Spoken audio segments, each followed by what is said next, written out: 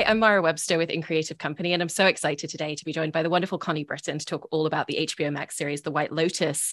And I wanted to start by talking a little bit about your inroads to the character with the writing, because you'd previously done the film Beatrice at Dinner, which Mike White, the creator of The White Lotus, had written the script for, which also had this really great, dry, subversive social satire aspect to it. And so I was interested in how that really helped you find the inroad of how you were going to develop and play this character, particularly with the fact that, you know, the comedy comes from the dryness and the not acknowledging things and everything being very truthful to this character throughout the season. And so how did kind of being in a place where you're very at home with his writing and kind of knew that element of it help you develop who Nicole was going to be for the series? Yeah, well, first of all, I mean, it was really because I've been such a huge fan of Mike's for his whole career. And so, I loved working with him on Beatrice at Dinner. And I love your question because it makes me realize like, I feel like in a way we sort of started working on a woman like this in Beatrice at Dinner. And one of the things that I think Mike does so well in terms of creating those kind of subversive stories is all of the characters to some degree are well-intentioned, or believe that they're well-intentioned. And so in the case of the character that I played in Beatrice at Dinner, she really was just trying to make everybody happy and be a good hostess and just has a blind spot for her privilege and priorities not in the right place, all of those things, And so it almost in a way, White Lotus felt like a continuation or like a deeper exploration of what that's about, because, and I think of course felt particularly relevant for White Lotus because of where we are culturally right now. I think to really drill down on the psychological and emotional of people who are just living in this entitlement and just are in such denial about that and about who they are in the world and what their expectations are in the world. And yet all the time, they really are well-intentioned. That's the thing. They really are trying to do the best they can, And so it's really fun to play around with. And this is just, I think, one of the things that Mike does so brilliantly, to play around with those balances and sort of how kind of we really lose sight of ourselves because of our own good intentions, So yeah, There's also there's also a lot of really interesting aspects on her emotional plane that clearly come from the day-to-day of kind of running a tech company and what that means and what it's probably meant for her to reach that trajectory in her career in the space that she has. When we see her setting up a Zoom call and she makes mention of anxiety and she's moving furniture around, that's her way of trying to control all of the pressures on a vacation where she can't even step away from her work and email for a few hours. She's still always tied to it. And so how did you look at the undercurrent of everything emotionally that's existing in her as a character on vacation, the anxieties, the pressure, the stresses, things that people say as criticisms that really hit to her, which were a development of the day-to-day and the career trajectory that she's been through over the last few years? Well, I thought it was really, really, really interesting to explore that. I mean, on several levels, first of all, the career trajectory, it's like she is an example of a woman who has broken through the glass ceiling and has, done in some ways, the unthinkable, which is she has really become a major head of a major organization, in a man's world. And so on paper, that's the goal, right? That's the thing. And she's so empowered and all of that, and so successful. But but then what Mike does and made it possible to do is to like get underneath that and like realize the limitations of that, very much because those were the goals for her. It's like, if you let that be your goal, like, and it's just like, that's leading you and leading you and leading you, then every time there's a success, you're being vindicated and validated. You know what I mean? And so she sort of sits in this lofty place with all the success, and then still experiences this lack of control in her life, major anxiety, feeling of complete disappointment, complete chaos with her family and her marriage. And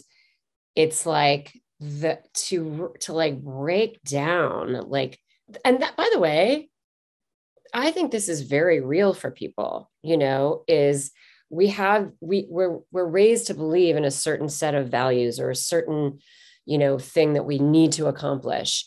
And then you work and you work and you work, and that's the goal and that's the standard. And then suddenly you realize the disconnect with how difficult it is and how unrewarding it is and how, you know what I mean? It's like, that's very real. And, on top of that, to incorporate sort of the blind spots of like privilege and, cultural hierarchy, and even being a woman and kind of making her man feel less than, but that's not really her fault. It's because of like the cultural ideas that they both hold about who they're supposed to be to each other, and so it's like, again, it just goes back to Mike's brilliant writing, making the space to explore all of those little intricacies of cultural realities, and we're all of us just to some degree at the mercy of those cultural ideas. I also love the fact that with his writing and with your performance, even though we're not seeing her in the workplace and seeing how she operates, we get a sense of certain ways that she's kind of able to turn certain things on or switch and kind of adjust to different rooms that she walks into. Like if we take the scene where the family are about to go out on the boat and then she gets into an argument with her husband and is storming off, she's still pausing to kind of very gallantly be like, thank you so much to the guy who's working and helping her off and on the boat. And so how did you kind of find those little beats and those instances of this is probably how she operates in the world of work, and so even though she's on vacation, these are the places where it's still going to seep out in her behavior? Well, yeah, I mean, I think I think that was just part of the exploration of who the character was. It's just like at baseline, I sort of had to like understand how she functions in the world. And so it's like, I really was exploring what her baseline is. And then all of the things in the script, all of the things that we watch her go through are all of these conflicts that come into play in the face of who she thinks she is, you know what I mean? And who she's created herself to be. And she has very carefully crafted and curated that. And that's the part she knows, but it's all the difficulties with her children and her husband and feeling like she's not appreciated in the culture. And, like she is among all the other women out there who are feminists, who are still downtrodden, and all of that, I mean, she's very Karen-y in a way, isn't she? So it's fun to like, it was fun to play all of the things that were coming at her as like dismantling this kind of like baseline that she has well established in her life, And the scene, which is the confrontation with Alexandra Daddario's character, is a great example of where we really get to see all of those different things that you were just talking about, with all of the different pressures coming from different places, really just come to the surface in one. And kind of going back and watching that scene, there's so many different beats to what you're doing with your performance. There's the kind of, I don't really want this person to sit down and interrupt me, but everything's fine. Take a seat. Okay, now I'm being complimented, so it's validating my success. And then the shift to, something that's clearly very sensitive that really hit a nerve with her. And again, going back to those pressures and anxieties. And was that a scene where you did you go into that scene knowing the different beats that you wanted to hit and the different internal aspects that was going to bring up for your character? Or was a lot of that finding that in your performance alongside Alexandra once you came to filming it on the day? Yeah, I mean, it was really kind of both. I always want to leave space in any scene that I do to discover it and to really discover, especially those like very subtle, minuscule moments that like thread into a shift in, thinking. And that scene in particular, it was actually a really long scene, and there were so many different levels to it. And it goes on such a journey. And it was one of the first scenes it might have been the first scene I shot. And it was that was a hard day. Like, I remember that day of shooting, and I was feeling like, I don't know if we're getting it. And I think Mike was even like, I'm not sure, like, if we're getting everything we want to get to. But what's interesting, and this, I always find this to be true too, in the work that I'm doing, it's like, it was feeling unsettling. It was when we were shooting it, it was feeling like, because there was so much that we were trying to weave together. There was like this fear that was kind of building, and this like unknown and questioning and self-doubt.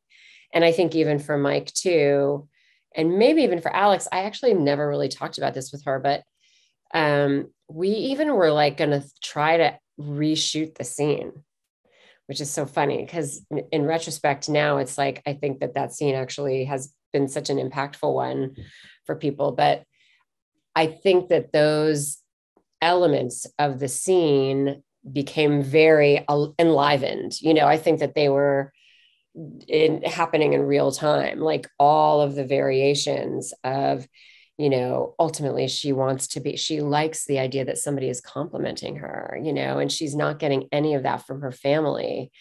And she's not providing it for herself because she's experiencing her own kind of self-hatred and self-doubt and all those things. And then like to have it tumble, so I think it was really, that was just for me. And this is what I always love is, when I have a new experience as an actor and when I'm shooting a scene, and like the kind of like way we found all the different levels of that scene, even in the course of like not knowing if we were doing it right. You know what I mean? Yeah, no, that's so interesting, especially hearing that was one of the first scenes that you filmed in. And in talking about her family a little bit, I wanted to talk about the relationship with her daughter, because I love the fact that, Sydney Sweeney is playing this really brilliantly acerbic character who kind of shrinks every person with just a look, let alone the words that she says. And watching the two of you go toe to toe is always so fascinating in scenes, because there's a lot of moments where Nicole just kind of dismisses and just doesn't even acknowledge and doesn't even step into the game of what her daughter's playing. And then there's moments where certain things do needle her and she kind of feels a need to get into it and respond. And so I was interested in how you kind of approach that dynamic and the relationship between the two of them, because she's also holding her daughter to a different standard than she is her son in a lot of ways as well. Yeah. Well, it's funny because I think that the relationship with Sydney's character it was fun to play, because I think on a lot of levels, she, as her daughter, as Nicole's daughter is so horrifying. And yet at the same time, like she recognizes pieces of herself in her and wants desperately to have her have the same values as she has. And you know, Sydney's character knows that. And so she's like, I am not going to hold any of your values true. And so that was really fun. And also slightly as a mother myself, like to actually really play sort of that, how like anything that was Nicole's value was totally negated by her. And the pain of that, and yet having to come back a day in and day out every minute and still be mother and still like love her and still want so badly to have her, you know, share in these values that, you know, it was really interesting to play that and to like have that kind of like undercurrent of just pain and yet constantly trying to overcome it, you know. And when it comes to the dynamic with the family, you know, I'm not sure if this was just kind of a logistical choice, but I was interested in what it told you with the fact that this is a woman who has the financial means to have adjoining rooms where everybody can have their own bedroom and have their own space, but yet they're staying in a suite that only has one bedroom and they've got 3 kids with them because they've got Paula as well, to the point where her son ends up sleeping in the closet. And for you, was that kind of just very much this idea of like trying to keep everybody physically very close to kind of create that dynamic that she's chasing after on this holiday? You know what? I will be really honest. I never even thought about it. That was a funny thing. I don't even know if Mike thought about it because after the show came out, like I remember Mike actually texted me like some commentary that somebody said, like, if she was so rich and so successful, why would she be in a 1-bedroom suite, you know, whatever. And Mike and I were like, both like, what? And I honestly, maybe there was a conscious choice there. In my mind, I mean, that suite was so palatial and so beautiful. And, you know, I kind of just always assumed that this was like one of the nicest suites at the hotel and that's what they got, you know? And it's like, so that's really funny because I truly never looked at it like this was a choice, like, oh, we could have had a 2-bedroom. We're just going to have a 1-bedroom, you know?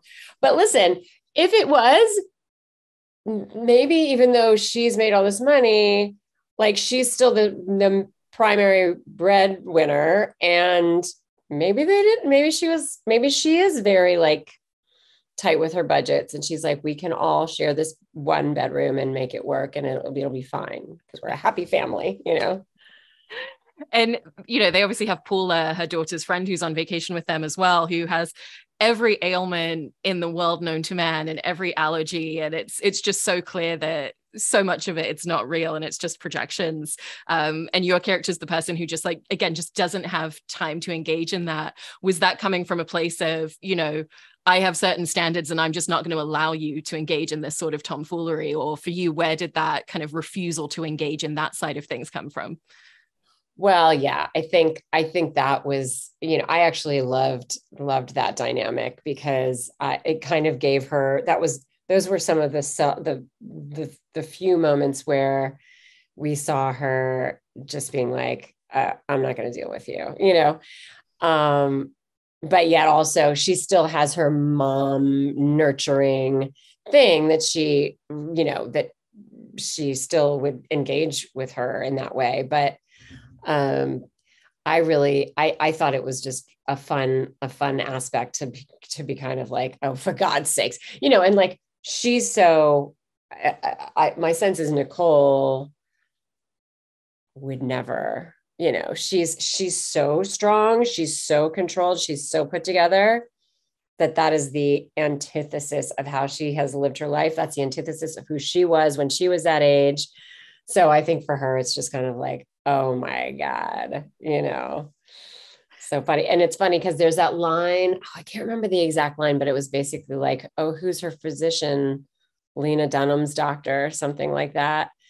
And I remember, and this was another one, that Lena reached out to me, and I think she emailed me and Mike separately, but was just like, best moment of my life when you said that. She loved it.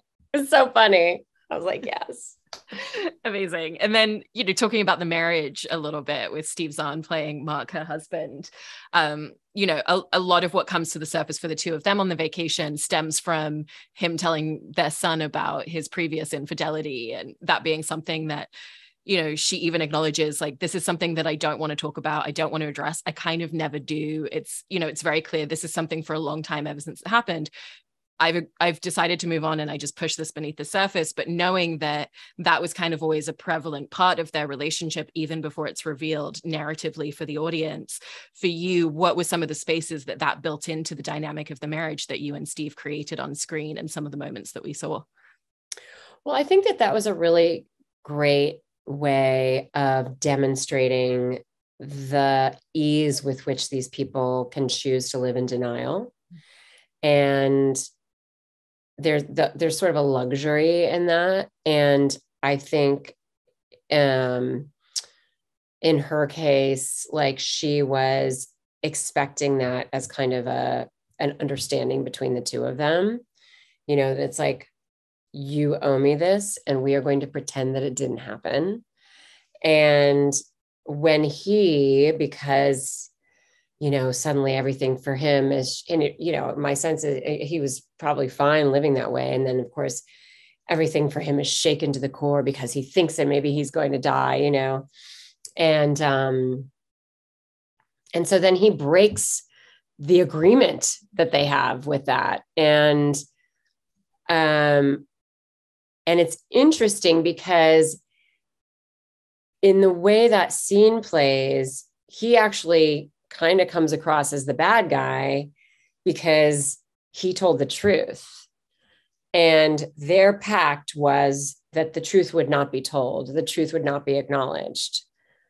And so I just think, again, the layers of that are and again, tribute to Mike, but like, I just think the layers of that are really an interesting way of showing the kind of decadence of just living in denial and allowing yourself to just pretend that bad things don't happen, and then what happens when you're forced to reckon with that,